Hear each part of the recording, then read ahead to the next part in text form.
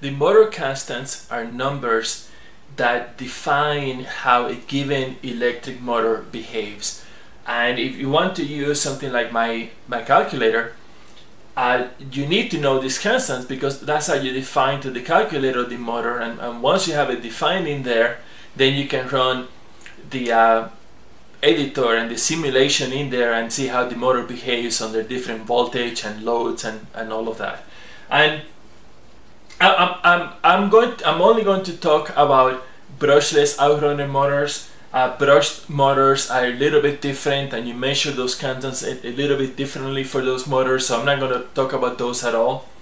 And I wish I could say that I've come up with a real simple, very accurate and easy to understand method for measuring these constants, but I haven't, because you really can't, and it's very troublesome because you cannot measure the constants directly for different reasons, and I'll talk about that later. So what I've done is I've simplified things as much as possible and let you, so I'm going to have a series of videos that you can watch and decide which is the method that makes most sense for you, because the different methods have different trade-offs. Some of them are easier to do, some of them are more accurate, and some of them are safer, and for me safety is a big deal, so I tend to use methods that are safer, even though they might be more troublesome and they might be a little bit less accurate. But for me that's a good trade-off, but I'll talk about the trade-offs involved. And but also there's trade-offs involved as far as the tools that you need to have available, and some tools are more accurate, some tools are more expensive. So I'll talk about some of the different ways that you can do this measurement, and I'll have some links to, you know, in case you need to buy something, you can find a link online.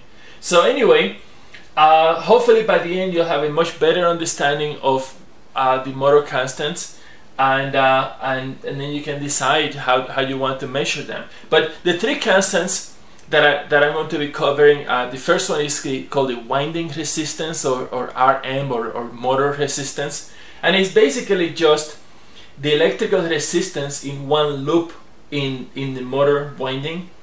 And the second constant is called the I0, or the no load current, and that's literally just the minimum amount of current that you need to have for the motor to turn. So that's really just the loss in electrical efficiency that you have, or electrical power, just to get the motor going. And these two constants are very important for measuring the efficiency of a motor. You know, they're not so important to when it comes to actually applying a motor. The critical one for that is called the voltage constant, or kV, and it's probably the one that you've heard of. And it's a multiplier for the input voltage that you use to estimate what the RPM of the motor is going to be. And you know, it's never exactly that amount because there are losses involved, and it's probably going to be less, but it's a key value, key constant for knowing how big of a propeller you can use in that motor. So, but all three are important, and all three are needed if you want to use my calculator. And till next time.